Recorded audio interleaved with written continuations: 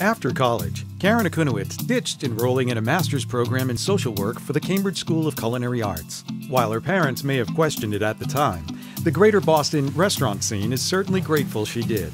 She cooked alongside some of the greats in the industry early in her career, ultimately finding her way to Myers & Chang as executive chef.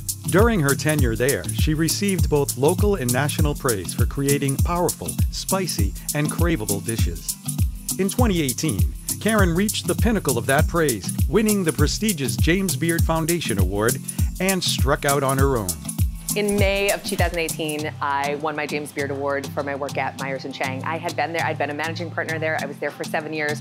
Joanne and Christopher are not only dear friends, but mentors to me. Fox and the Knife had been, a dream in my heart for such a long time. I knew that that was the restaurant I wanted to open. I knew I needed to find the space. The culture of Italy, the cuisine, the aperitivo, the spirit of Italian culture is really what Fox and the Knife was built on. Fox and the Knife has been an important piece of the culinary scene ever since it opened in 2019. Karen and the team were really having so much fun, and then in the blink of an eye, the world changed. The team quickly rebounded, made to-go and delivery a big part of their new business model, and formed a second business, the Fox Pasta Company. This wholesale pasta business grew from selling fresh pastas and sauces out of Fox and the Knife to shipping nationwide with Goldbelly, growing it not just in Boston, but across the country.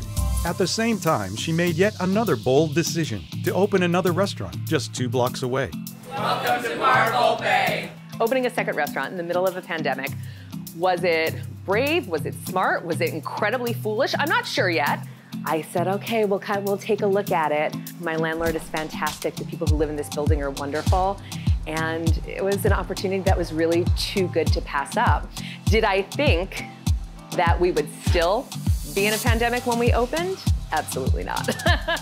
A month after we opened, we slid right into Omicron and right into December of 2021. I think for myself and for everybody else who either opened a new space, created a new concept during the pandemic, or just continued to run their restaurants and be there for their staff, be there for the community. I think that is a radical act of hope, and I think it says a lot about the determination and perseverance of our industry and the folks who are in it. The restaurant is bright and airy, offers wonderful and expansive bar seating, a former 15-line draft beer system that has been converted to deliver cutting-edge cocktails, and in the middle of the dining room is a pastificio, where the guest can watch fresh pasta being made daily or even dine within it. Karen became a fan favorite when she competed on the Emmy-nominated show Top Chef Season 13 as well as Season 17 All-Stars. She has appeared as a judge on Top Chef and Top Chef Canada, as well as a judge on Beat Bobby Flay. She returned to the Food Network this year to star in Tournament of Champions.